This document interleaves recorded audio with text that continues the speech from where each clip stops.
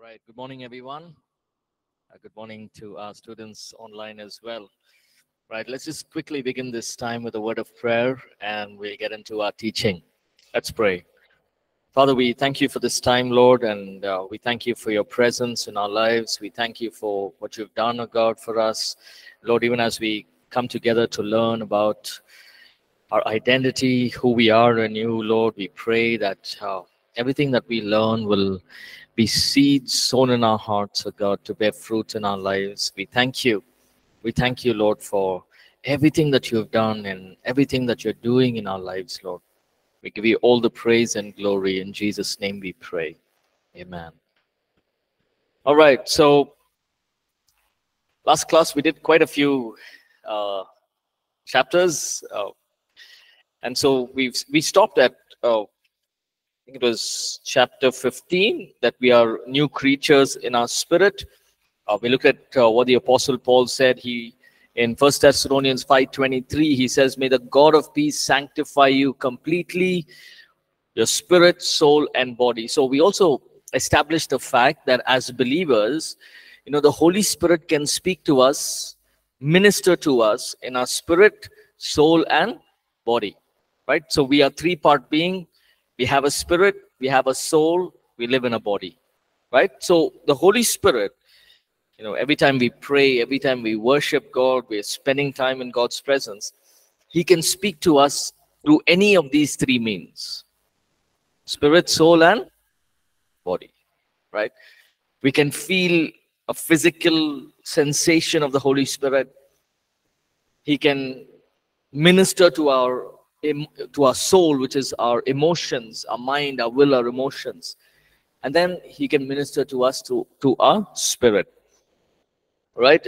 And then we also very importantly looked at last class, the Apostle Paul writes in Ephesians, he says, we have to put on some things. Remember the jacket? How many of you remember that example?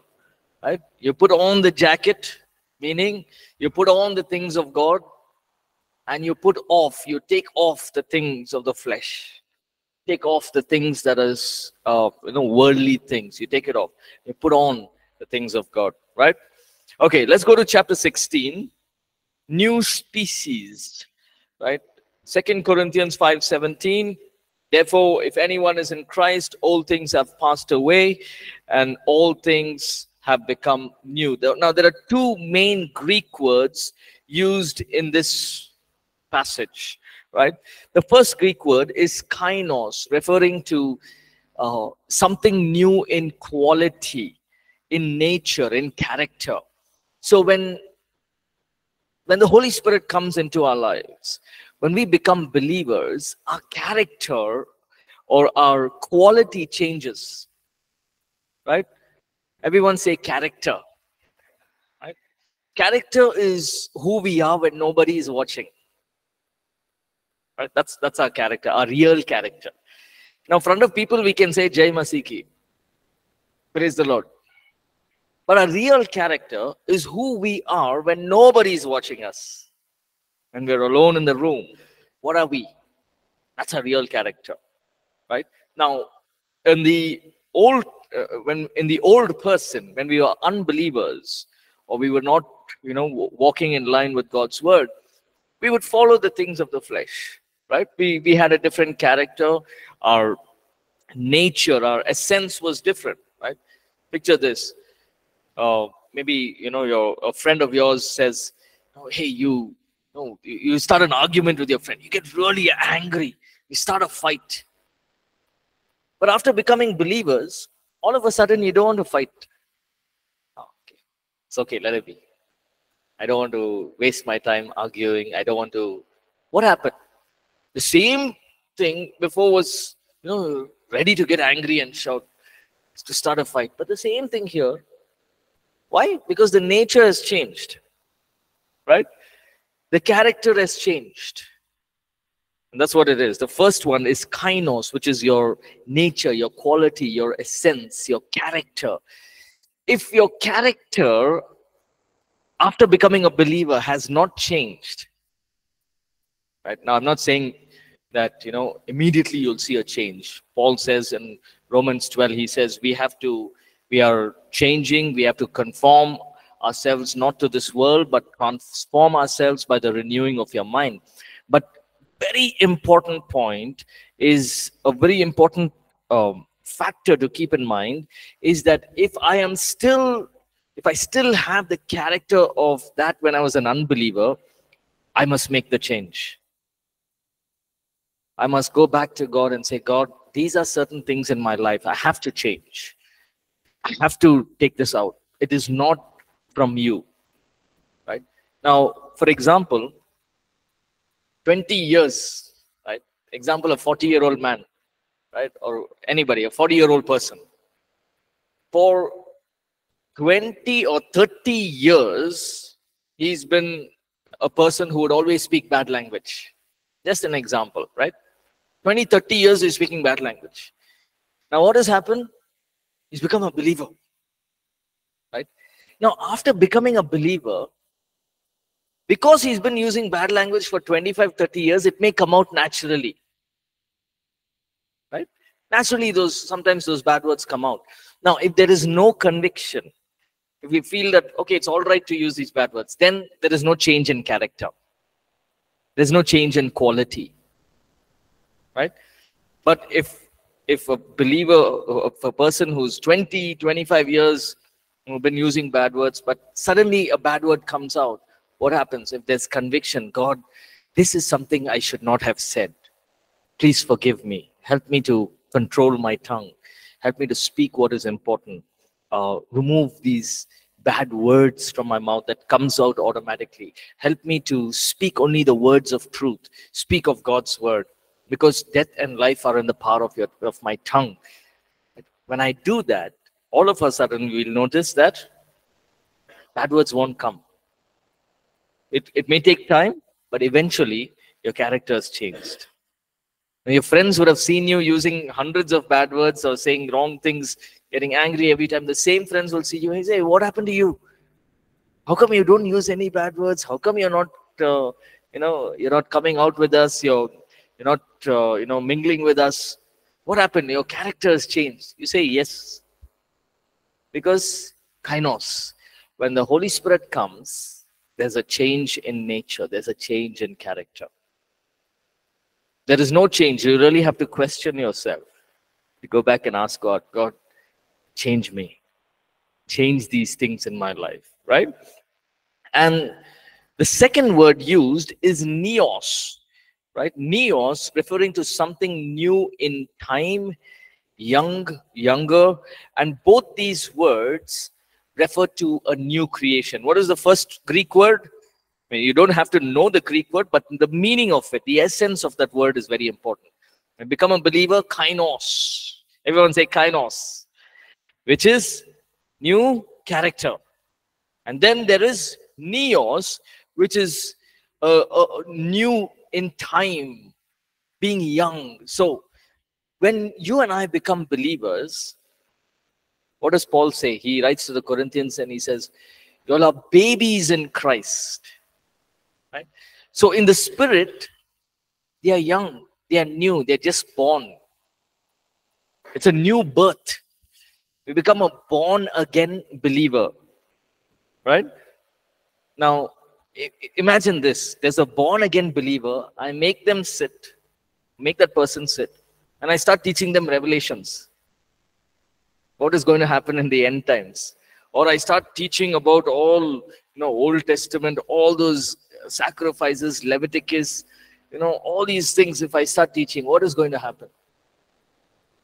It's like taking, in the natural, it's like taking a baby and giving chicken to the baby. What will the baby do? The baby doesn't have teeth. Even if you put chicken into the baby's mouth and it goes into the stomach, there's going to be a problem. Because of indigestion, the baby can get choked. The baby can have severe stomach pain, and many things can happen. It can also cause a lot of damage to the baby. Right? The internal organs are very weak. So what do people do with the baby? Liquids, milk. And then once the baby is 6 months old, you give one biscuit. Right? Now, when I had my first son, I was 26 years old. 26 years old, I didn't know what to do with the baby. I was very young. What to do with this baby? Right? So, milk, right? Milk. Then after six months, give a little biscuit. Then mix the biscuit with the milk, make it a little thick. Then you have all these other foods, baby foods, according to age. That's in the natural. In the spiritual, it's the same thing. The more I eat and drink of the Word of God, the more I'm going to grow stronger. Now, if I don't eat and drink, imagine a baby doesn't eat and drink, what will happen? It'll very easily die. The baby will pass away because they need nutrition. That is very important phase. The initial phase is very, very important. Now, if I don't read the Word of God, if I don't spend time in God's presence, if I don't pray, I'll remain a baby. And who would want to be a baby all our life? So the word here is saying, you're born again. So you're a new creature. You're a new creation. You're a baby in Christ. And then we grow. We study God's word. We spend time in God's presence. We develop ourselves. None of us can say after becoming believers, oh, I understood everything. None of us can say that, right? Even, we may be 30, 40 years in the Lord. There is still so much to learn from God's word, right? But we grow into the things of God. Then the next Greek word is kainos, used in new creation. Kainos means new man, a new inner man. We're not talking about a physical man, but an inner man. When you look at the scriptures in the New Testament, it teaches us that the Holy Spirit is, the Spirit inside us is called the inner man. This is the outer man, the body. The inner man, the spirit. Remember we talked about it? We are spirit living in a body. So whoever we are, what we are is our spirit inside us. This is just the function that we have, right? The mind, so for example, if we look at the CNS, the central nervous system, in our body, we have the central nervous system, right? If you want to open your Bible, I'll say, okay, open John 3:16. It goes straight into your central nervous system. Now, what does the nervous system do? It'll say, move your hand. Open the Bible. All the nervous system is saying all that. The nerves in your central nervous system is telling you, move your hand, open the Bible, and open to John 3:16. Once you find it, what does your central nervous system say? Read. But some of us will say, no. But you say, okay, read. And you begin to read. What is that? That is your central nervous system that's functioning your whole body. The same way, your inner man, there's an inner spirit. When we read the Word of God, when we pray, what's happening? We are activating that central nervous system. We're telling the Holy Spirit, minister, speak to my spirit. Remember this. What is of the flesh will give birth to flesh. What is of the spirit will give birth to the spirit. When we do things in the flesh, it will not result much. Even if it does, in God's presence, it will burn away. But what is of the Spirit will have eternal fruit. Right? Here, the word new man is the new inner person inside of us. The old man began back in the time when Adam was sinful in nature. The new man begins in Jesus, that is, in the nature of God. The old man, Adam, God created Adam and Eve, and he didn't create them as sinners. Yes? Right? He didn't create Adam and Eve and say, okay, you all are sinners now, but because I'm here, you all are holy. No. Created them, and there was nothing wrong with them. The Bible says that God would meet with them in the cool of the evening, or in the cool of the day. He would meet with Adam and Eve. Meet with Adam. Right? But here, after sin, there was separation. Again, this inner man that we have right now is the nature of Jesus. Everyone say, I have the nature of Jesus. Online students as well, you can say it in your rooms, wherever you are. I have the nature of Jesus. Say it again. Yes. Why? Because the Spirit of Jesus, the inner man, carries the new nature, not the nature of Adam, but the nature of Jesus. What is the nature of Jesus? How did he walk? He walked in power, he walked in love, he walked in authority, he walked in compassion, right? That nature is in us. But some of us may say, but I know many believers, they're not walking in the nature of Jesus. That's because we have opened, the doors to the enemy to come and work. But we have that nature. We have to build on it, right? So our genetics, the word genetics means something that is already in us. So for example, the genes, you look at a gene, the DNA of a person, right? You got parents, the children, they have the same DNA, right? The genes will be the same. Why do you think a child born can look like the father and the mother? They look like both of them. One angle you see, they look like the father. The other angle you see, they look like the mother. Why? Because the genes is mixed.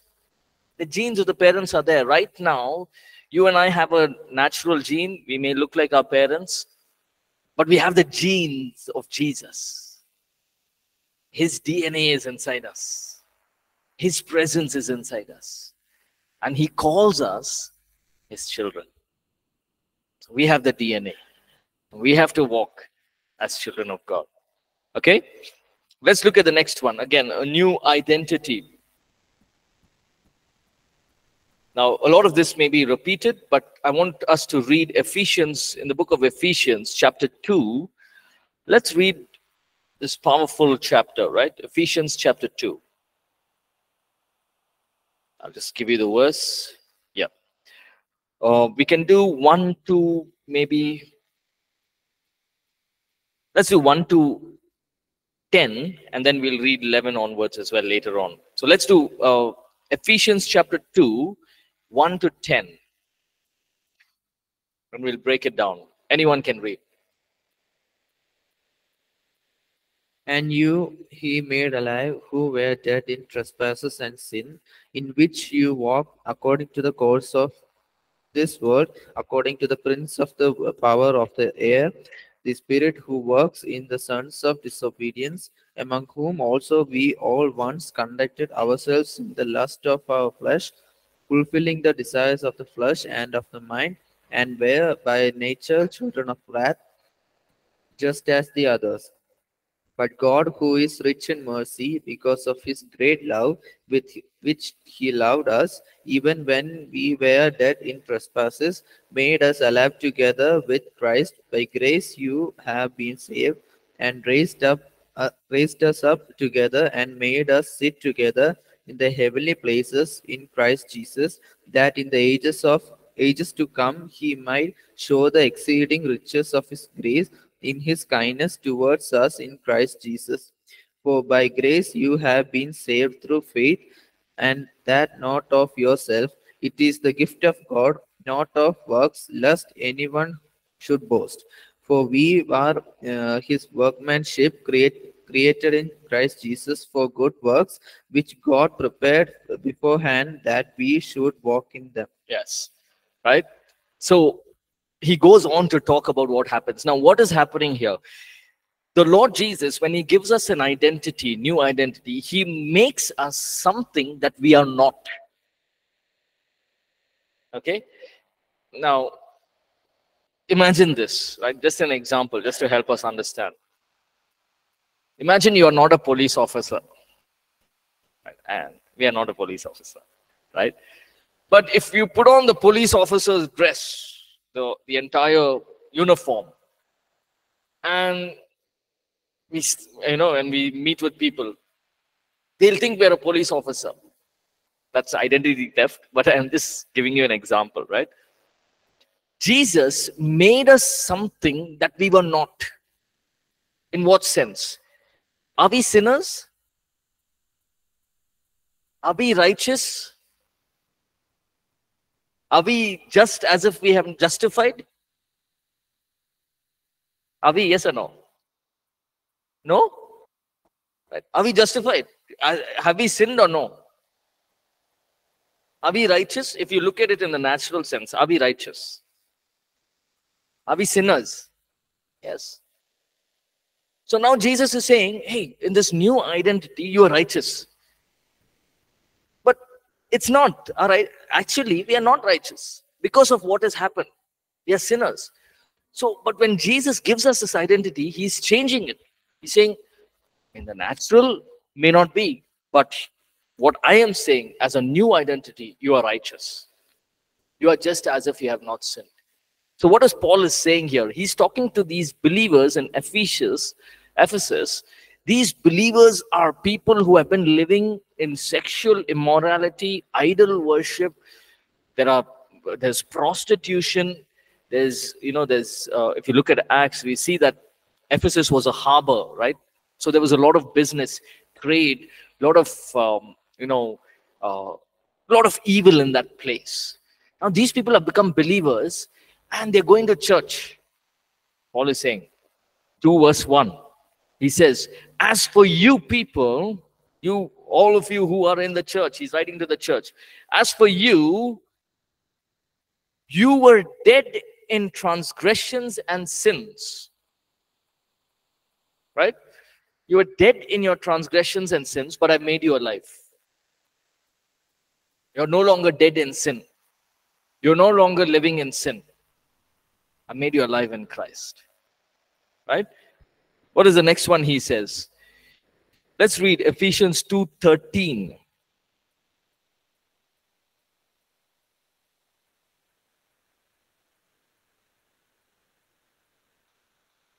But now in Christ Jesus, you who once were far off have been brought near by the blood of Christ.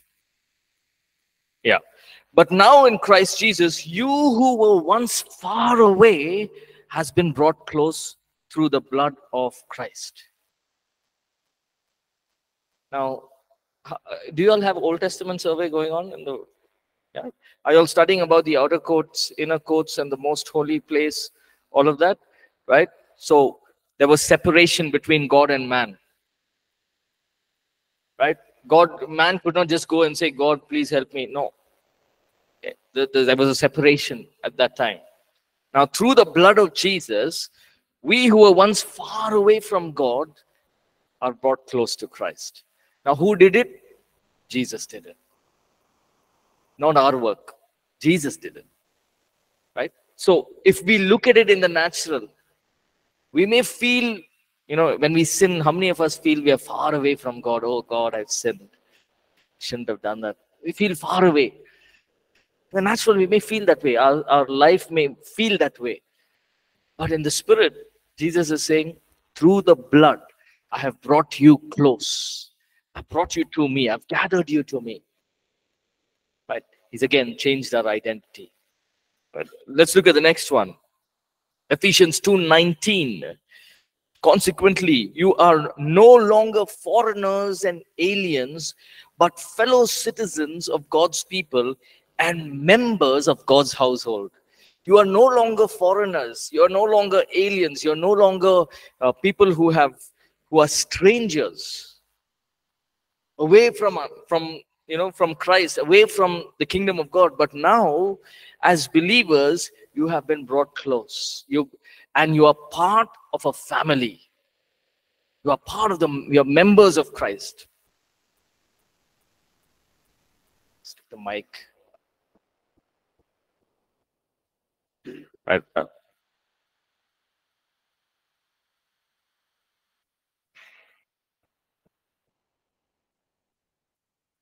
Yeah. We are new creations in Christ, and at times we backslide. Yeah. So how do you address that? Yes, that's a very good question. Now, we know that the enemy is doing his work, right? He's an accuser of the brethren. He accuses us. He tells us, hey, you did this wrong, you did this wrong. And it's a natural feeling to say, oh, yes, I did this wrong. So that is the time when we have to stand not on our own strength, but we can stand on God's word.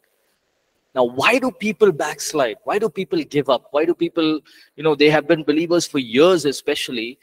They say, hey, I don't believe in Jesus now. Why does that happen?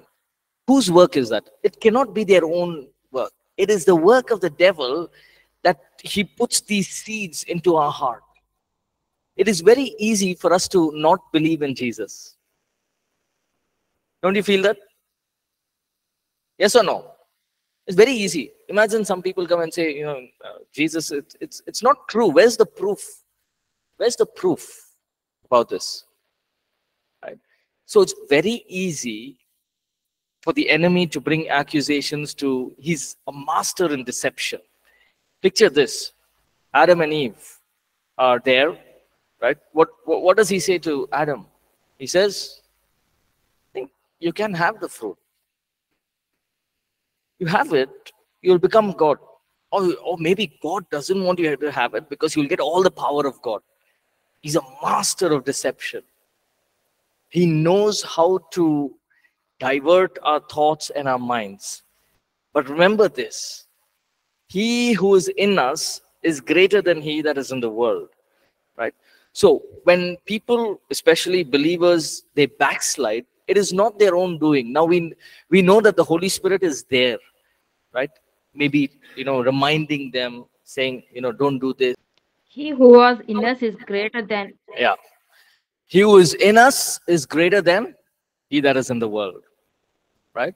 So the choice is ours. The Holy Spirit will not force us. No, you have to believe. You already took water baptism. You already confessed your sins. Don't go back. He's not going to force us. He's never going to do that. So it is up to us. Always remember, this life is a choice, right? We choose what we want, whether we want to go do this or whether we do that. And God gives the choice. So when it comes to backsliding, the most that we can do is, it's painful to see people backsliding, but we can pray for them that the Holy Spirit will minister to them. But if they are, and remember that God is able to restore no matter what. But we cannot force them. The Holy Spirit also will not force them, right? Because they know everything, but it's all covered up. That the enemy tries to make that person not believe in this word. So it's sad. I mean, it's sad to think of it when people are backsliding, but we can only pray that the Holy Spirit ministers to them, right? Okay, let's read Ephesians 5:8.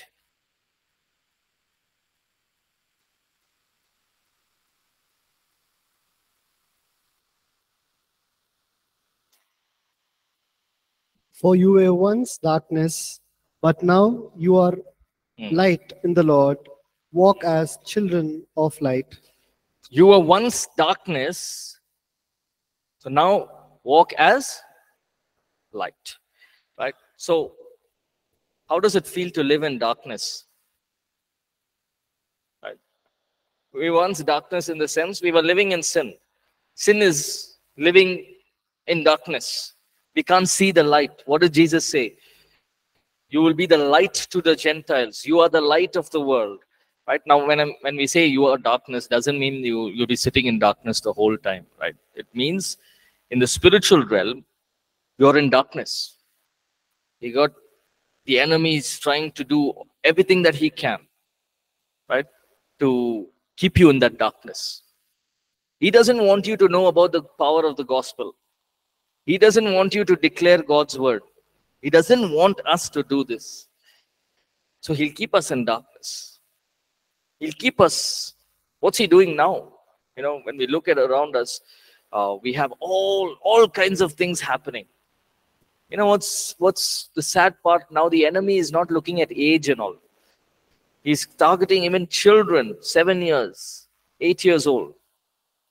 Just 2 weeks back, I got a call from one family, and a couple of weeks back, and this mother said, my daughter is 9 years old, and she's addicted to pornography. She watches pornography. What do I do? How many years old? 9.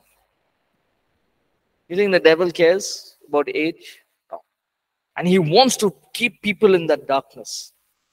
But once we become believers, he takes us out of that darkness and puts us in the light. But if we are more interested in the darkness, we can go back and sit in the darkness. That is called backsliding. Now in the darkness, there's nice, lot of enjoyment. You can fulfill the desires of your flesh, enjoy life, good fun. Now in the light, there's no fun. If we can't go out for party, we can't drink, we can't do this, everything is, read the word, pray. That life was better. If we run back to the darkness, whose fault is it? Is it our fault, or is it, can we blame God? Right? So he took us from a place of darkness and he put us into light. Look at that list there. We were once sinners, but now in Christ we are saints. We were once guilty, but now in Christ we are justified. Right? We were once the unrighteousness of, but now in Christ we are the righteousness of God, the right standing before God. We were condemned, but now we are justified. The old covenant is the covenant of condemnation. Right? It's a covenant of condemnation. What is condemnation? You are like this. You will never be holy. You will never do well in life. You will always be a failure. That is called condemnation. And you will never be able to sing. You will never be able to be fruitful in life. You will always be poor. You will always have this kind of life. You will never be prosperous. That's called condemnation. Teachers can bring condemnation. Parents can sometimes bring condemnation. Friends can bring condemnation. The devil's work is to bring condemnation. He always says, you are nothing. Or if we are living in sin, sometimes he'll say, okay, you do whatever you want to do. He'll not bother us. Anyways, he's living in sin, so no problem. But now in Christ Jesus, once we were condemned, now we are not in condemnation. Nowhere will Jesus say, this is what you did wrong. He brings conviction, but not condemnation. Remember the example we talked about last class about Peter? Did Jesus condemn Peter and say, Peter, why didn't you do this? Why didn't you do that? Why were you not there? When the Holy Spirit ministers to us, he brings conviction. Right, let's read this verse. I forget where it is. Romans 8. I think it's Romans 8:28.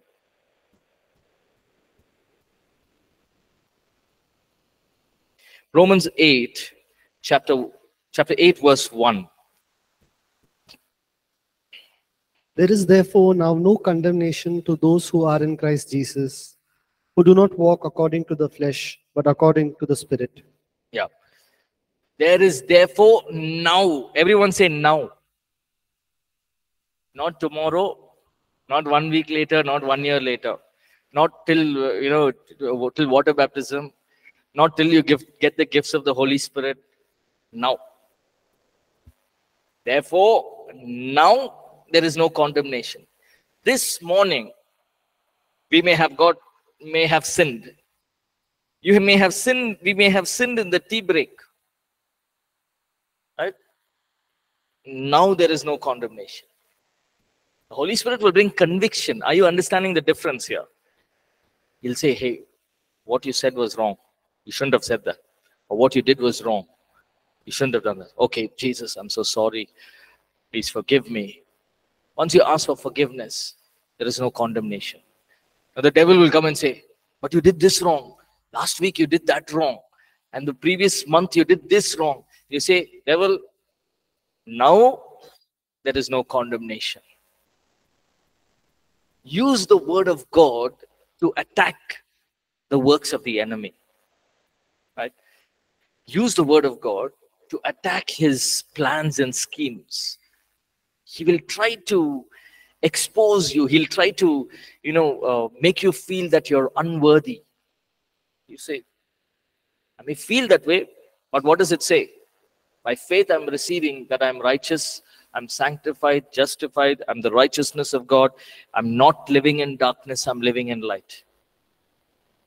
We have to say it. We have to speak it. Right? So never as believers, one of the most common thing that believers say and do is they say, oh, it was too much. The temptation was very strong, so I could not bear it. Now, true, temptations will come. But there's a choice. You can use God's word. Jesus set the example. He used God's word, and he was able to defeat the enemy. Let's read in Revelations. There's a verse there in Revelations.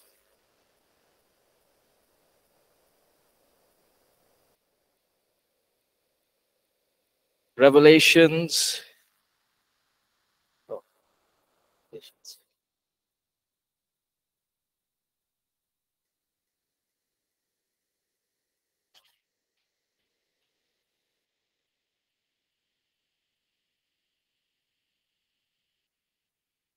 Forget the verse.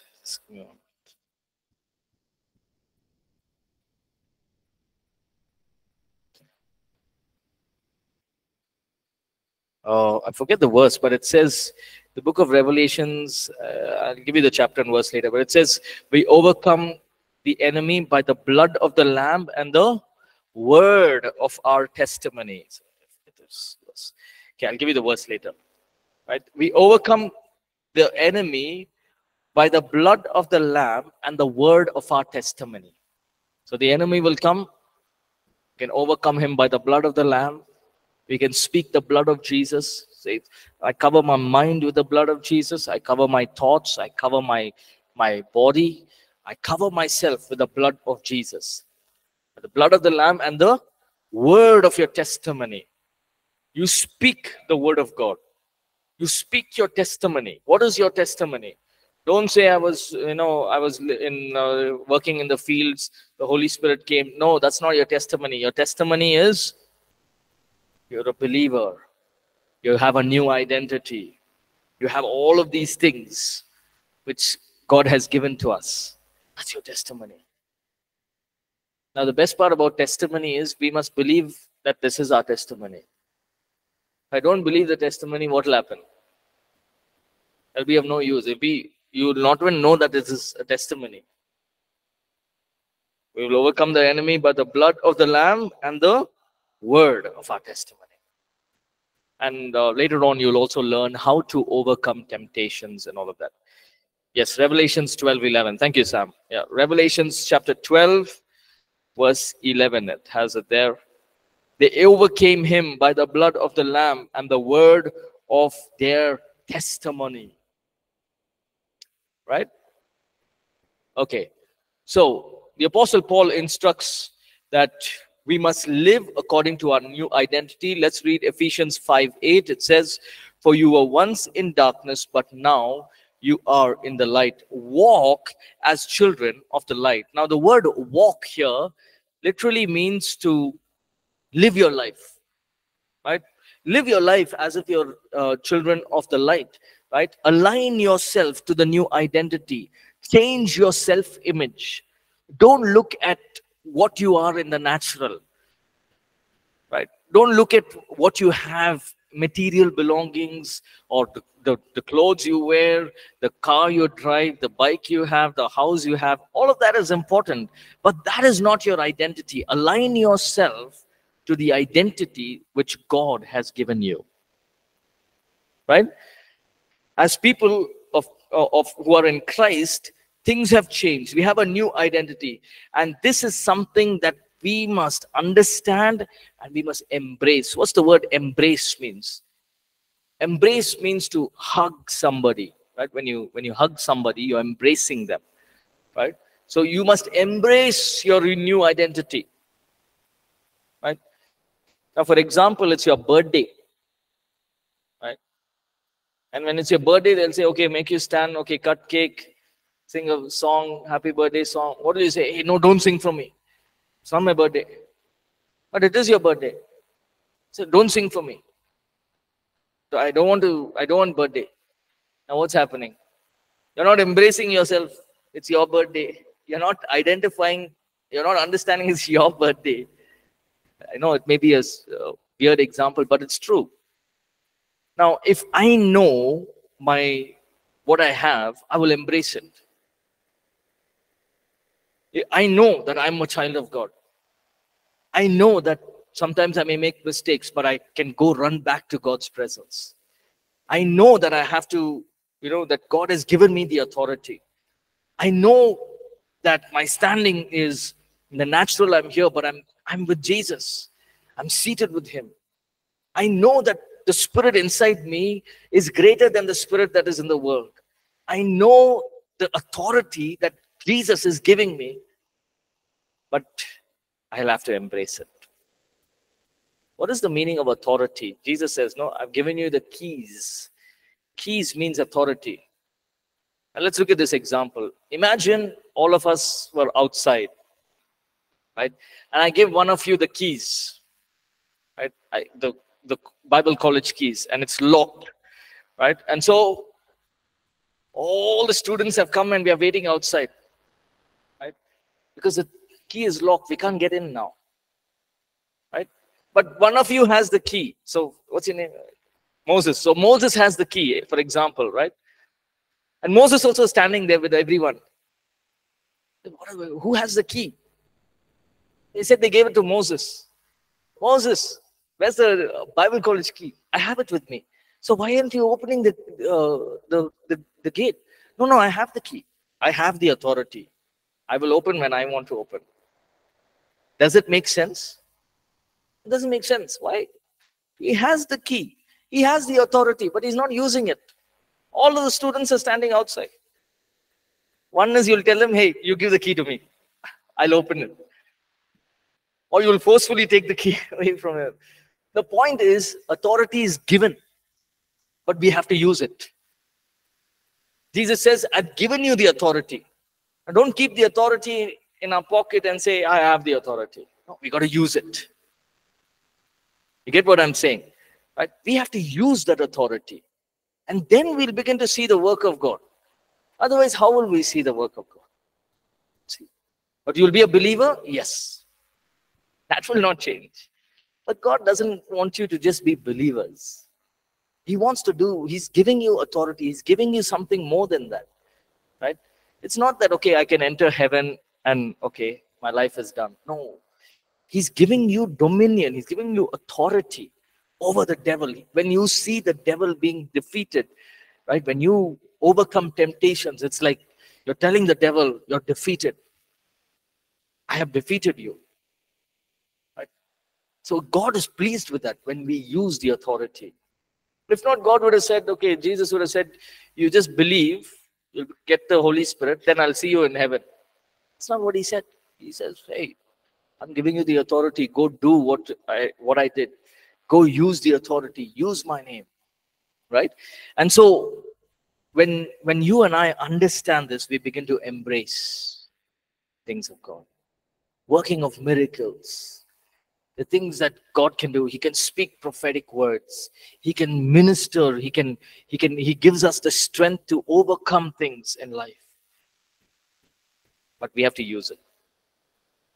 Right?